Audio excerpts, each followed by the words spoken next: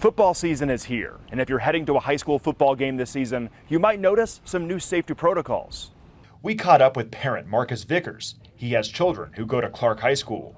You've been to some football and basketball games for CCSD. What have you noticed about the lines due to metal detectors? They're long.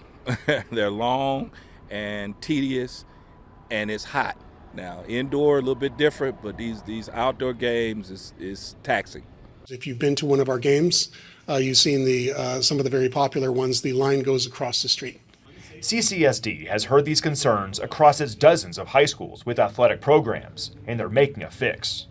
As a district, we will also use a weapons detection system at large-scale athletic events at high schools.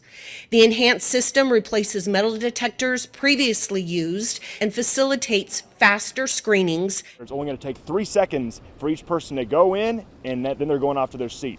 What kind of change is that going to bring? That's going to bring more time for us to enjoy the sport, because the more tech savvy it is, I tend to believe the more safe we'll feel. The new security devices will be used at every large CCSD sporting event, including varsity football and varsity basketball games. We didn't confiscate any firearms from major sporting events last school year with the traditional walk-through metal detectors. This device will work just the same, and it's really speed.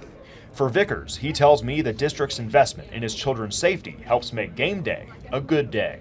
How happy does that make you that this athletic system is paying attention to those problems? I'm elated, and I think we're all very blessed, because our kids are our most important part of our lives.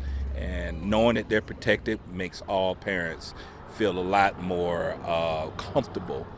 These new safety measures are being deployed at every CCSD basketball and football game this season in Southern Nevada. From Clark High School, I'm Nick Walters.